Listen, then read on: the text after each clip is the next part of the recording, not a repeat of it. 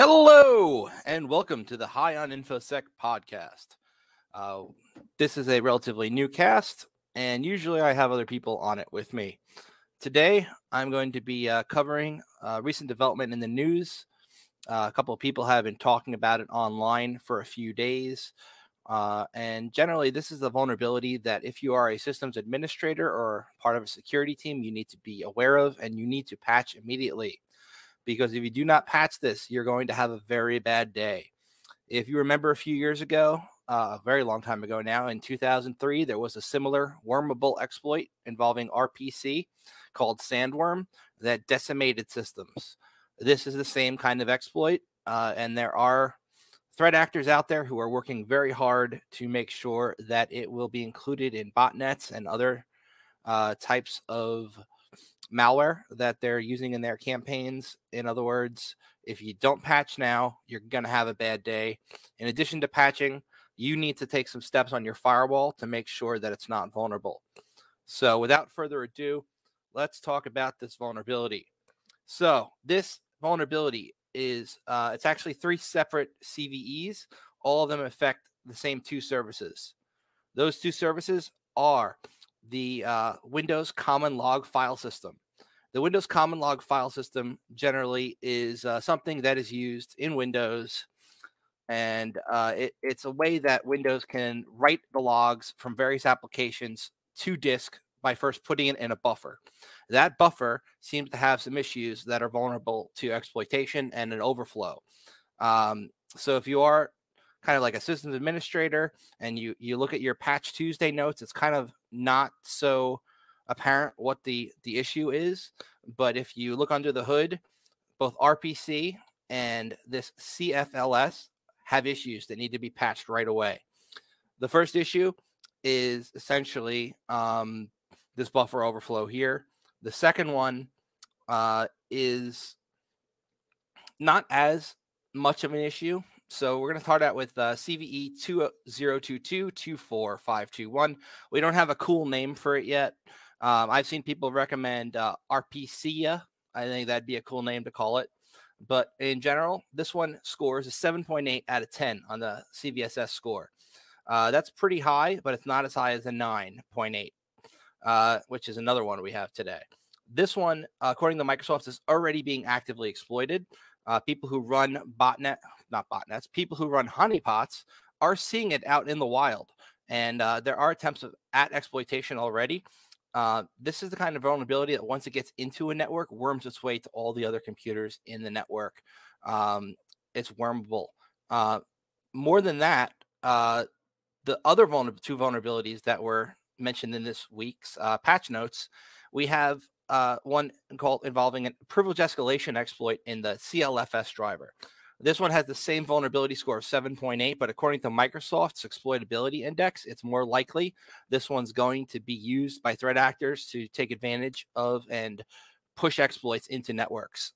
So essentially, once they get the foothold, whether it be through business email compromise, through an open RDP port, through pure stupidity, or just a user downloading and running something they shouldn't, once they're in there, this kind of vulnerability that lets them spread rapidly throughout the network. So it's imperative that if you have some kind of patch management program, say you're using what used to be called SMS, SCCM, and is now called Endpoint Manager, or if you're using any third-party patch management, you push these patches out right away. It may break some stuff, just like the Print Nightmare did, but it's better to be safe than sorry, and it's better to ask for forgiveness than permission where this is concerned, because if somebody gets in your network and compromises all the machines, lots of people on your team are going to get fired. So it's better to maybe have some computers that might break because you didn't go through the whole process of doing patch management properly, where you roll it out to a test group and then you go from that test group to another group and you make sure it's not going to break things.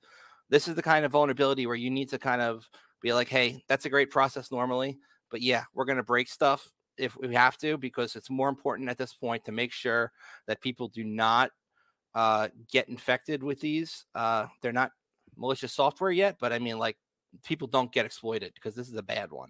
Hey, Dickie, nice to see you. Next, we have this CVE 2022-26809. This one I think I just spoke about. I looked at the wrong one off the top of my head, but this is really concerning. People are already building patches, reverse engineering the patch to work on and essentially build their own exploit for this. There's GitHub pages I've seen where people have done some really good work reverse engineering the patch already. They're doing diffs and they're seeing what's been changed, and they are building exploits based on that. Your best mitigations right now, if you are in an enterprise network, are to block a few ports on the firewall. These ports generally are going to be ports you should already be blocking, but you might not be. Port 445 is the big one. This not only affects this vulnerability, but a ton of other ones. This is usually used for SMB, server message block, the way that Windows shares files through computers, but it also affects several other services like RPC that can run on that as well as PSExec, things like this. Close the port on the firewall. There's no reason for it to be open, inbound or outbound. Most people will block it only outbound. You also need to block it inbound. I'm sorry, that was backwards. So essentially, we're going to block it, people from communicating on port 445 at all outside the network. There's no reason you need to do it. Just get rid of it. Ports 139 and 137 are also affected. These are related to the RPC and the logging services. And also there's port 2106. This one's often overlooked. This is another way that RPC can hit the internet without even talking to your firewall first. This is essentially a multiplexing protocol that allows RPC to bypass your firewall's rules and get online when it wants to. You need to block it at the firewall. It's another way that threat actors can get in. It affects, let's see, it affects versions 7 and up of Windows itself. It affects multiple Windows programs, including Exchange and Outlook, and pretty much anything that's using Windows logging built in. You got to block the ports. And I said 2106. It's also port 2049 is another one it uses. You want to apply the latest security updates if you can. That's the April 2020 security updates. If you have an endpoint agent like CrowdStrike or the Palo Alto endpoint agent, you want to make sure it's running on as many of your customers or users' machines as possible. These vulnerabilities are not good. So you want to make sure they're patched. And this has been an emergency broadcast kind of just to get the word out here. Normally I go into a lot more depth to talk to other people, but this is one I wanted to get out right away because this affects a lot of people. So this is all I got for you guys today. You guys take care. Make sure you're patched. Bye now.